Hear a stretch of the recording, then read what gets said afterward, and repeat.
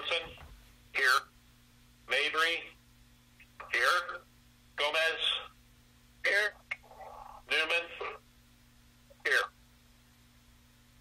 Okay, let's please stand and let's recite the Pledge of Allegiance.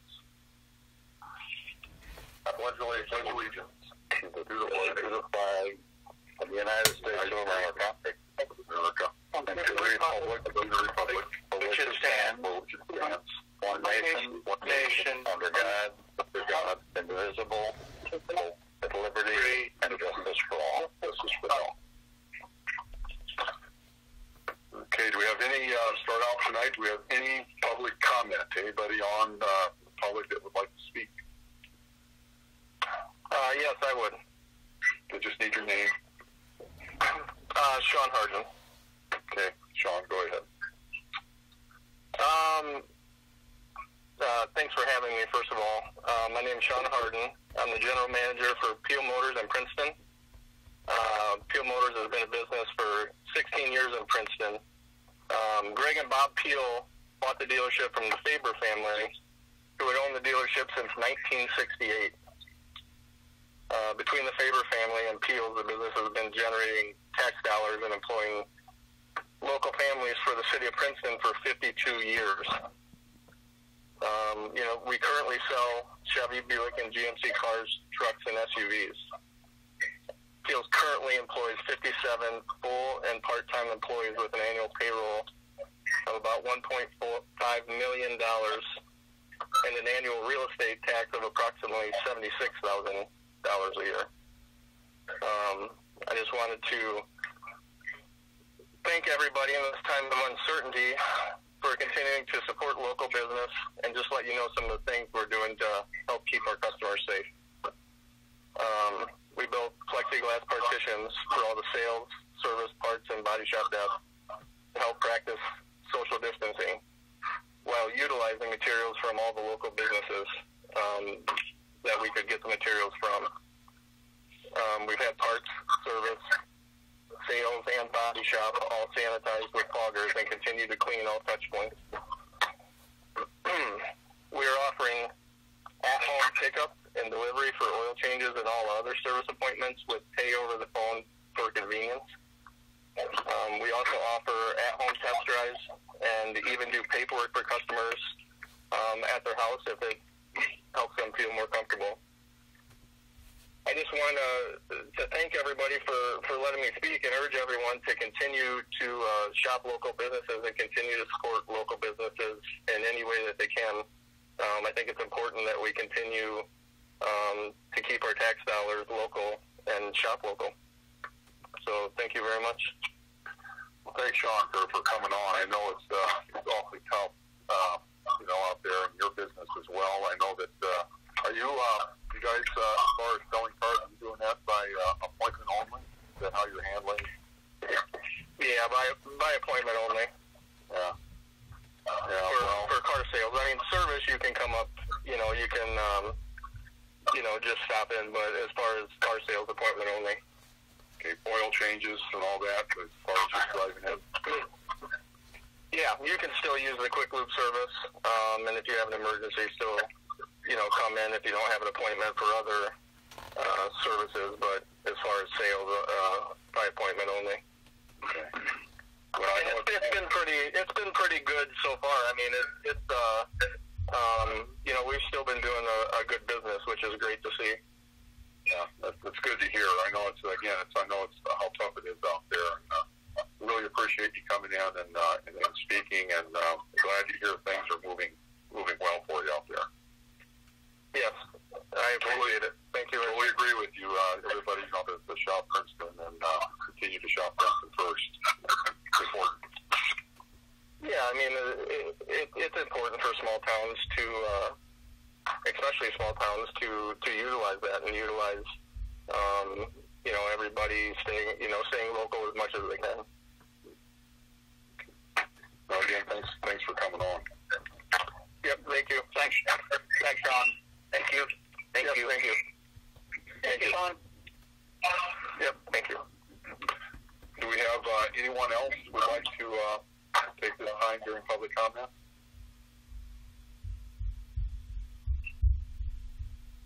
Okay, so at this point, we are going to go ahead and open a public hearing to comment on the application for the Downstate Small Business Sustainability Program. And I'm going to turn it over to Teresa, our city manager, at this time, and she'll take it from here.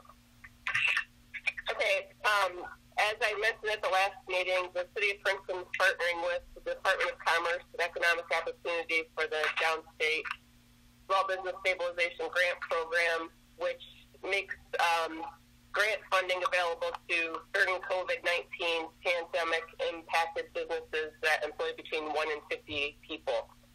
The grant program provides up to $25,000 to the community businesses located within the City of Princeton that have been economically impacted by the pandemic. The purpose of the grant is to help businesses make up to 60 days of employee and operating costs.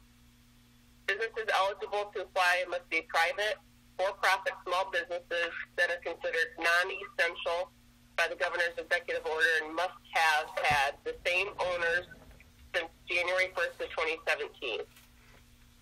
Because of the nature of the fund, being that they're grant money, the City of Princeton is required to coordinate the request of these funds on behalf of the businesses located within the city limits who submit completed application material.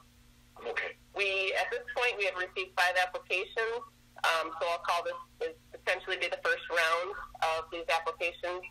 And the proposed award amounts of the applications were locally published as required by the grant application. The hearing today is to accept any public comment regarding the program or the application specifically.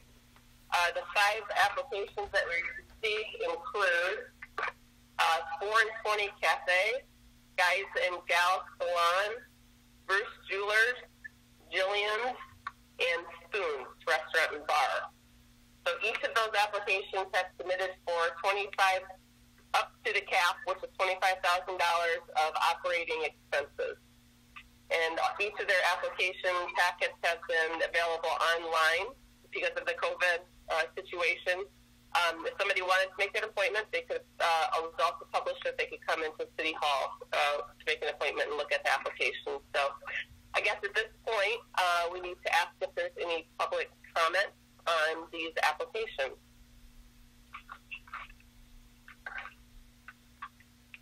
Anybody want to make public comment?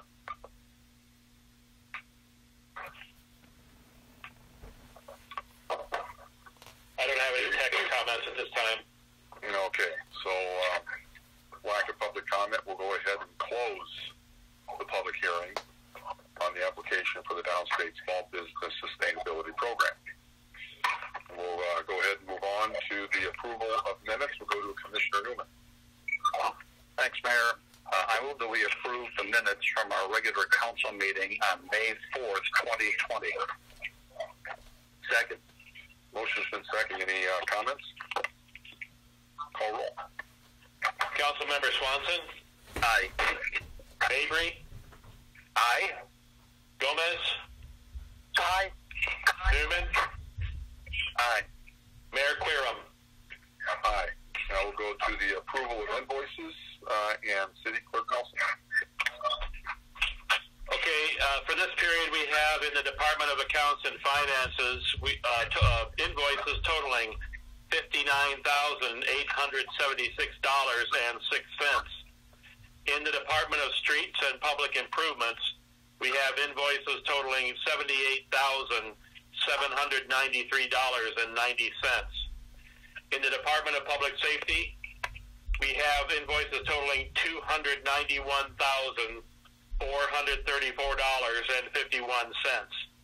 And in the Department of Public Property and Utilities, we have invoices totaling $602,325.99. There, all council members present have confirmed their reviews of all invoices and now are submitted for disposition. I move that we approve the invoices as presented. Second. Motion's been second. Any comments? Okay, call roll. Councilmember Swanson? Aye. Mabry? Aye. Gomez? Aye. Newman? Aye. Mayor Querom? Aye.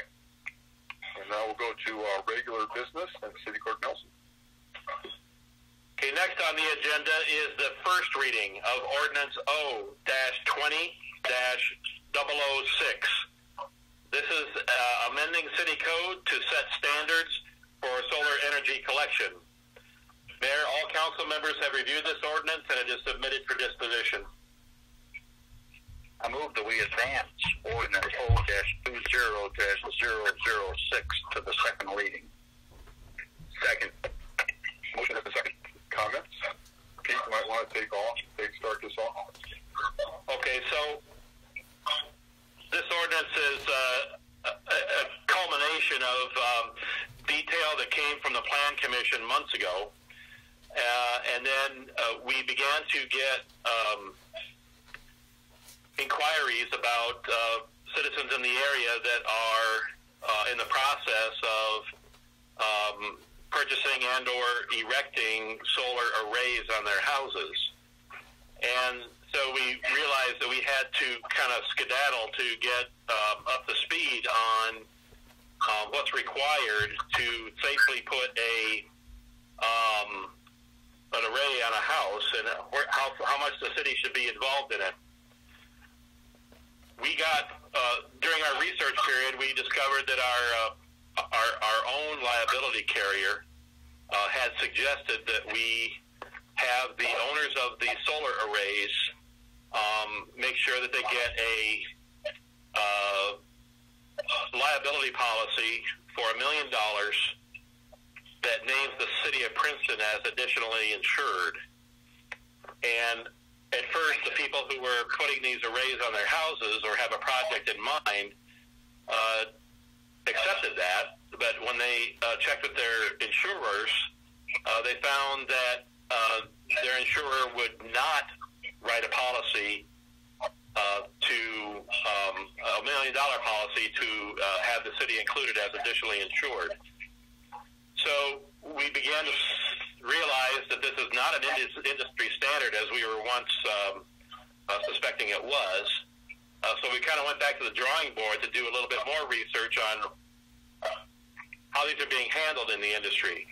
What we discovered was that there's a lot of inconsistency in the industry, at least at this point. I would tend to think it'd be fairly mature with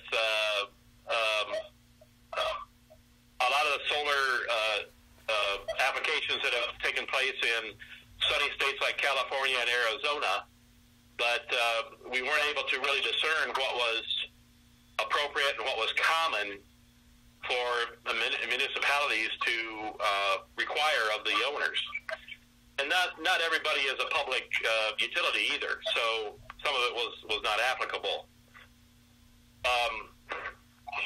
So we thought that we may have to, at least for the short term, not require the $1 million policy showing the city as additionally insured.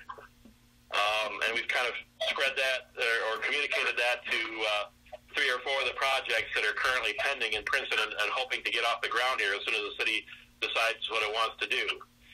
I have since learned over the last week that there are policies out there where or homeowners have inquired and found that they could get $1 million increase or get their homeowner's liability increased to $1 million as long as the city wasn't named as additionally insured on the policy. And some of those premiums are relatively modest.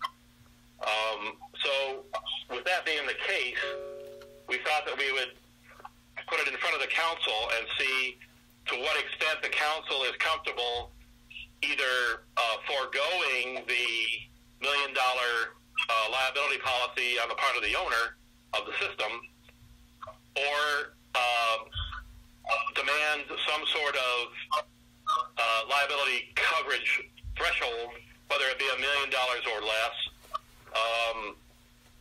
and just kind of have a discussion on how the council feels about how our system should be protected. Now, I will tell you, just to close up here a little bit, is that Jeff Mangrich, our electric superintendent, has said that there can be some danger in the event that one of these solar systems that are installed privately on a residential use, if the quick release or the rapid shutdown switch fails, there could be voltage that trickles back into the city grid, which could cause outages, fires, or other damage. And if one of our guys is actually working on the line at the time in the neighborhood, he could potentially be killed. So we're thinking that we really need to look closely at this. And maybe you don't decide tonight if there should be a liability limit, but certainly it's something that we need to do before the second reading on June 1st. So with that kind of background, I guess I'll open it up and see if anybody has any other comments. This ordinance doesn't apply to the liability coverage. This is simply for uses and structures, loads, and so on, as far as putting on the roof of a home or a building. So this doesn't necessarily address the liability issue. Is that right? Yeah, that's correct, because I really didn't know what to include. I thought that the council could set a course for what limits of liability should be used before we actually include it in the ordinance. So if you decide on something tonight, or decide that we would do some research between now and June 1st and decide on a liability limit, we could have that in text form for the second reading. The other thing that I guess is an important point that I didn't mention yet is that in talking to our liability carrier, which is called Tokyo Marine, that's through Diamond Brothers,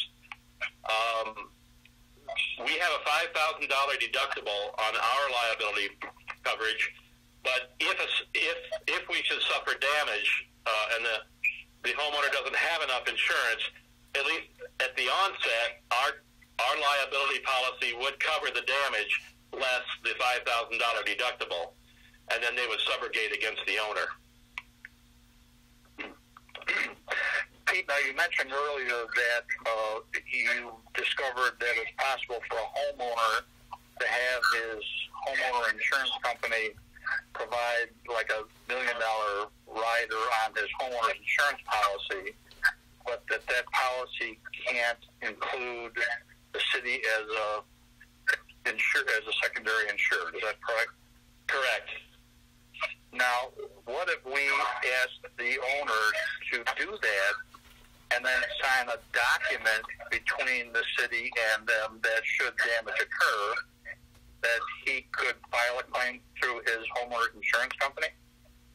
Is that even feasible?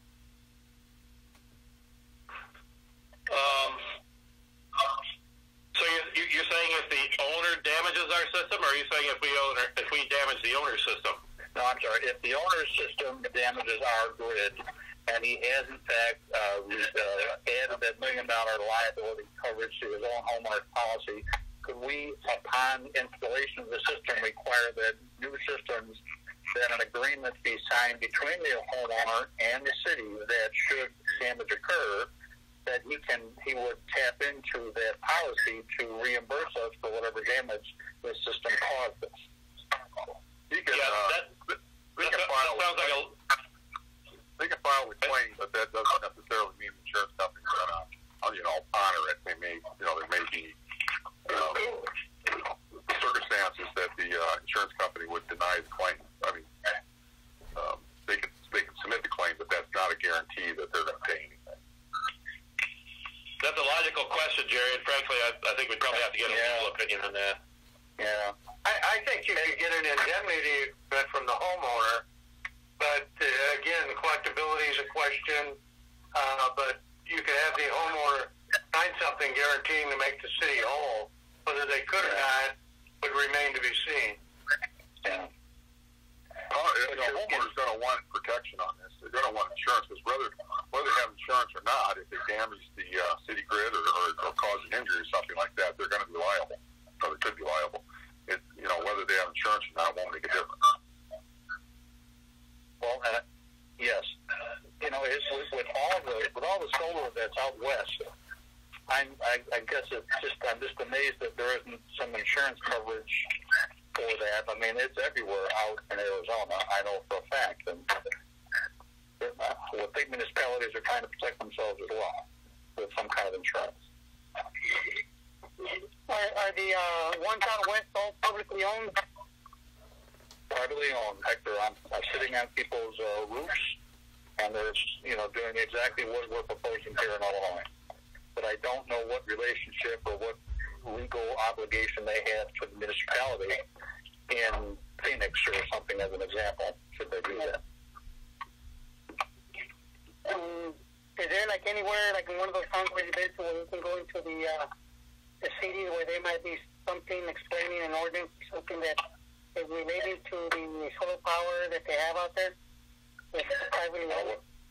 Yes, I would think that some research could be done to see what the city of Phoenix or Los Angeles or some of those western counties that have solar out there, an abundance of solar out there, could provide with some insight. I'll just say that we've tried to get our insurance company to do that legwork for us, and they actually have tried to do the legwork. They haven't come up with anything substantial yet, so maybe we could do our own research on the city websites out west or something and see what we can find out. We have to remember too, we're kind of unique in that we have our own power company, whereas if you're dealing with Ameren or Silco or something like that, they're a private business in a different situation, I would think. You're right. The bottom line is we need to protect the ratepayers and the ratepayers in Princeton against any damage to the grid from a solar panel operation on a home. We just need to follow through on that because we can't leave it open. Well, and I would assume that if somehow, some way, our grid were to damage the homeowner's solar array, that the homeowner would demand that we compensate them fully for whatever damage is caused by the city. I would think the reverse should apply as well. Yeah. I would think our insurance coverage would handle that case, Jerry. Yeah. But I would just hate to see us out there, hanging out there with not much, with no coverage per se, no protection. Can I just say real quick, Pete, I got a couple quick questions. This is Councilmember Mabry. So, Pete, now I'm sure you guys have already researched the IMEA, correct? You talked to them. Jeff Manger should, yeah. Okay. And then give us a scope of, I know there's for sure 2 homeowners that actually have their solar panels on their houses. How many people are we dealing with right now that either have them on their house trying to get finished with the project or have applied? I mean, talking 4, 6 people, 10 people, roughly, in numbers? 4. Okay, well, I just don't think we have enough information to act on this tonight. If we pass the ordinance in part of it with the idea for the first reading, with the idea that we're going to revisit this the next meeting and try to tighten down our liability issue for the city side, I think that would be something we'd start tonight, Mayor. And the other thing, Mayor, maybe there's somebody that's called in tonight that maybe is one of these 4 people that might like to talk to during this time, if possible. Yeah, there's somebody out there.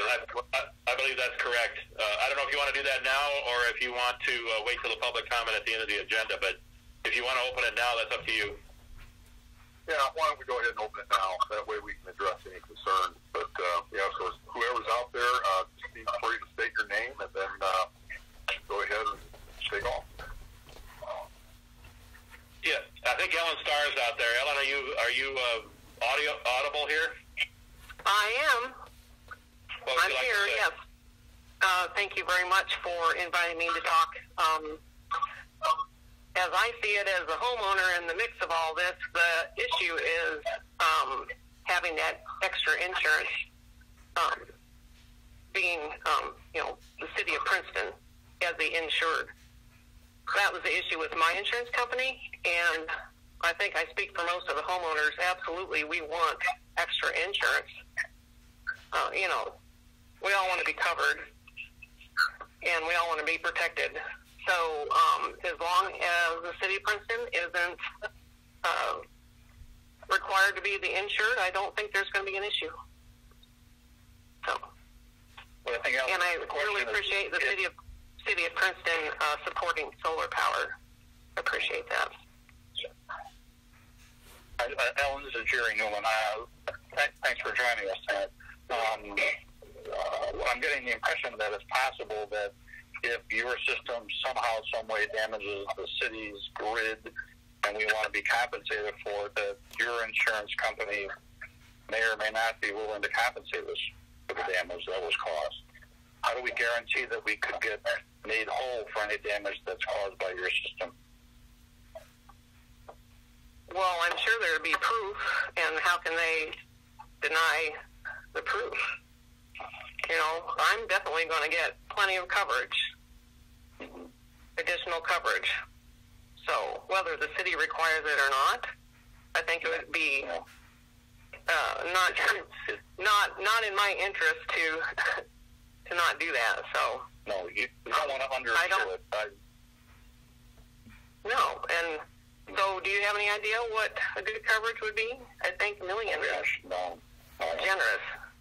I think so too, and I don't think I know I have a little bit of experience with $1 million liability umbrella policy might cost $100 a year. So it's not terribly expensive. Right. I will tell you that the one person that approached me who said that he got a $1 million, or he was able to up his homeowner's liability to $1 million, is going to cost him an extra $88 a year. Yeah. That's not bad. Yeah. And I can check with my insurance company and get back with Pete if you'd like for me to. Yeah. That would be helpful. That would be helpful to know, because I wonder, Alan, also if wherever you acquired your solar system of a national organization that might have inroads to other states and what other people are doing in terms of insurance coverage, that they could advise you at all. Yeah, I'll talk to them. So your homeowner's insurance company told you that as long as the city is not listed as an additional insured, they have no problem with. Yeah, that was the issue. That was the only issue with them. Yes. Yeah. So, Joel, let me ask you this for a second. Let's say that Ellen wants to file a claim, and the claim states in so many words that her system did some damage to the municipality's grid. Is an insurance company going to say, okay, fine, no problem, we'll write the check, or they'll investigate it. I mean, just like with any claim, they'll investigate it. If, like she said, if the proof is there, if it's justifiable, they'll take care of the claim, most likely not. So it's just they have. Is there any chance that could be excluded from the coverage? Well, I do know that I did check with the insurance company earlier today on this, and the language in that policy, and I'm assuming it's the same with most homeowners insurance company, is that the policy states that there is coverage under a standard homeowners policy for solar use and so on, and what could happen because of using solar power. But it's up to or not exceeding 100, and this gets a little technical, and I don't clearly understand it myself, but up to but not exceeding, so long as the electricity or the power that's being used does not exceed 125% of the actual electrical power usage by the residents that's insured during the 12-month period prior to the date of loss. So, in other words, what I was told by the insurance agent is that this is definitely a moving target, and he doesn't believe that anyone should rely on their homeowner's policy to protect them when the anticipated loss exposure could be, significantly high. And what he did is he suggested that because now I'm not totally familiar with solar power and how that works as far as our grid is concerned, our municipal grid. Is there, maybe you can answer this, Ellen, is there, if you build up excess power, excess electricity using solar, what happens? What happens to, the electricity or the power that you don't use? Right. They said it would go back on the grid.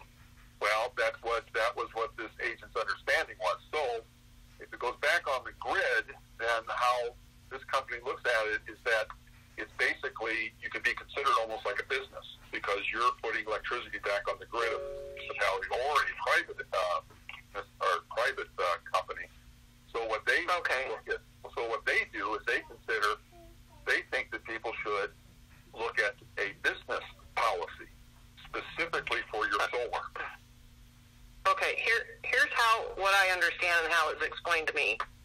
You can have, so they replace the meters. Some models, one can go forward and backward in one meter, so it tracks the amount of energy that goes back onto the grid, and it keeps track of that, and then you get that savings back when in the wintertime when you're not producing as much. So it's for the homeowner's benefit only, and it may not cover 100% throughout the year. Right. So we're not making money off of that. Oh, yeah. And it would behoove us to, even if they would buy it back, it's like pennies on the kilowatt. And it takes like 12 cents to produce a kilowatt, and you'd only get a few cents back. So, that's not the purpose of this. Oh, yeah, and I understand the purpose that. And so did the insurance. I mean, he understood big that as picture. well. It's not a money-making venture, but it's the way the system is set up, and that money would be, or that power would be going back on the grid, and that's why they, not that you're a money-producing business, that's not the point of it. It was just the way the system is set up.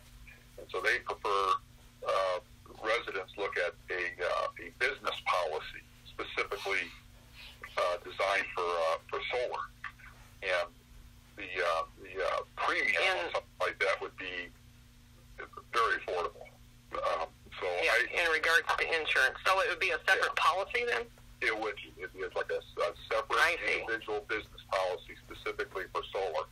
But that's something to discuss with your agent and see what they think on those terms. This is what I got from this company, so something to consider. And again, the premium. And what company was that? Can you say? Yeah, I can. It was State Farm. Okay. All right. So I would just talk to your agent about that, see if they have run into that situation as well.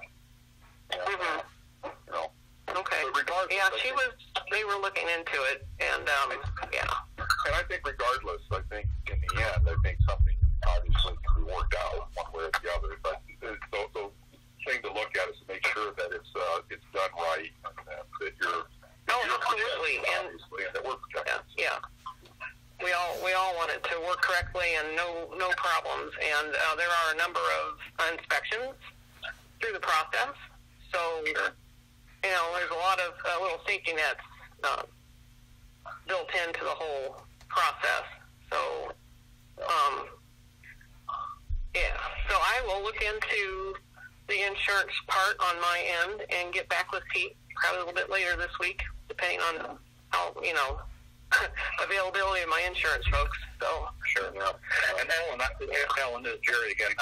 I'm assuming that your insurance agent, if he or she is part of a national insurance company, maybe she could pursue this question, out into their corporate entity for assistance to be sure that whatever she gives you is as accurate as it can possibly be, because this is so new for us.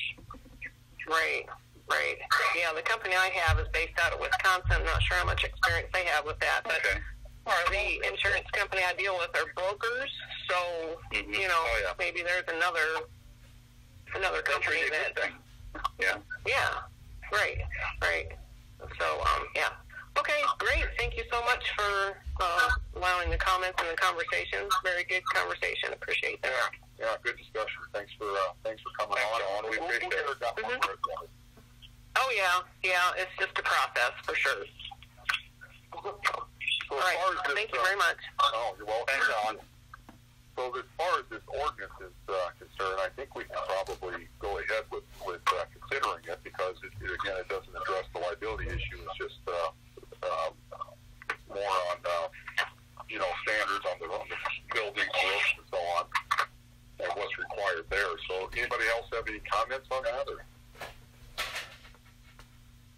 No, I think we should, and Pete, if there's any research that I could do for you, I'd be happy to. If you want to just give me some direction over the next day or two, if you want to make some calls or find out something specific, I'd be more than happy to dig into it. Okay, appreciate that, Jerry. I'll be in touch. Okay. Okay, if there's no further comments, this motion has been seconded, so call roll. Councilmember Swanson? Aye. Mabry? Aye. Gomez? Aye. Newman? Aye. Mayor Querom? Aye. Next on the agenda is first reading of ordinance O-20-007. This is an ordinance abolishing the Industrial Development Commission. Again, this is first reading.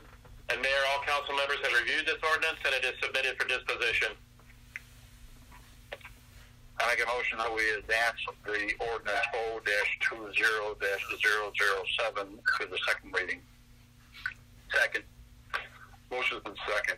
This is the Industrial Development Commission was something that was that we had, the city of Princeton had for many years. They stopped together several years ago, so they aren't together anymore, and there's really no reason to have it on our books, and we do need an ordinance to abolish it, so that's what this is all about. So, anybody have any comments? I think one thing I'll mention, Mayor, is that I don't want people to get the impression that we're ending our economic development activities. It's just that it's taking a different form. Exactly. By being involved in other regional efforts and getting direct information from the Illinois Department of Commerce and Economic Opportunity. So the economic development drive continues. It's just through a different process. Yeah, good point. Glad you brought that up. Yep. Any other comments? Call roll. Councilmember Swanson? Aye. Mabry? Aye. Gomez? Aye. Newman? Aye. Mayor Querom? Aye. Thank you, Pete. Now I'll go to City Manager report. Teresa. First on my report here, you see the invitation to bid for the electric generation cooling radiator. The City of Princeton is accepting bids for the construction of an air-cooled heat exchanger or a radiator at City Hall until 11 a.m. Wednesday, June 17th, 2020. All contract documents may be examined at City Hall or in the city clerk's office at City Hall. The invitation to bid will also be posted on the city website as well. Any questions on that? Teresa, what is yes. what's the cost of this thing? I have no idea. The total cost, I think this is the one we were going to try to split it between fiscal years. I think the total cost is going to be over $700,000. Wow. Okay. Yeah, I think Jeff Menger said it'd be about $775. Yeah, if we do it right with our budget, I tried to work it out with Jeff. If we time it just right, we can split it with this fiscal year and next fiscal year, and it won't hit us quite as hard this fiscal year. So that should work out pretty good. That way we don't have to borrow or anything like that. Sure. Perfect. Good deal. Thank you. Yeah. Any other comments? I want to mention just a couple of things while I have everybody on here. I did get the sales tax numbers for February, which is our 0.25% sales tax and our regular sales tax that we bring in. I just want to make sure you guys are aware that these are for February, and we are on track from what we were last year. So February still is fine, which we expected. March, we probably should expect the same as last year because we weren't really getting impacted by COVID at that point in time. So we really won't know the COVID impact on our sales tax numbers for probably another 2 months, unfortunately. So we'll keep an eye on it. We know there's going to be an impact. We're just not quite sure which direction or how big that impact's going to be. But unfortunately, we won't know for another couple months. on that topic of COVID, just so City Council and the public is aware, everybody is back. Staff is back full-time, reporting to job sites, reporting to the offices, following the CDC guidelines. However, City Hall is remaining closed, and the offices are remaining closed to the public. We're in the process of considering different parameters that need to be put in place before the public can have access to the buildings, what parameters we need to have in place, whether it's plexiglass or whatever safety measures we need to put in place. So we will start to figure out what those are going to be and follow what the governor is going to propose here this week probably and go from there. So, Teresa, do you have a sense if people are staying up to date with their utility bills, or are we getting a kind of a high number of people that are suspending payments or having problems with that? Well, from what we're seeing, and we get an update whenever there's deposits and stuff made, from talking with the ladies up front as well and seeing the deposits, it seems to be pretty stable. And unless he's hearing otherwise, but when I ask the ladies up front, they seem to think everything is going fairly well. So, okay. All right. I'm totally impressed with our customer base, Jerry. Ever since day one when we closed, everybody has been super cooperative and very eager to make sure that their bills get paid, and they're courteous on the phone. I think we've been very fortunate that our customer base has kind of jumped in and done their part to make sure that things keep moving along. Fabulous. Yeah. That's fabulous. And I think, too, that they know that should, hard times come upon them, that we're here to help them if necessary. Right. Okay. Thanks, Teresa. You're welcome. Anything else, Teresa? No. The only thing I'll have to add at some point, and I don't know if we'll have to have a special meeting for this, but for the applications for the grant to be submitted, there will have to be a resolution by the council, but it can't be dated the same day or prior to the council meeting. So we'll discuss how we're going to handle that, but I'll need to get that taken care of before I can get all the applications submitted. Okay, sounds good. Thank you, Teresa, for the report. So under mayor report, we just have a couple of board appointments. I move that we appoint Rodney Lang and Jackie Davis to the Plan Commission Board of Zoning Appeals, both for 3-year terms ending April 30th, 2023. Second. Motion for second. Any comments? Call roll. Councilmember Swanson? Aye. Avery?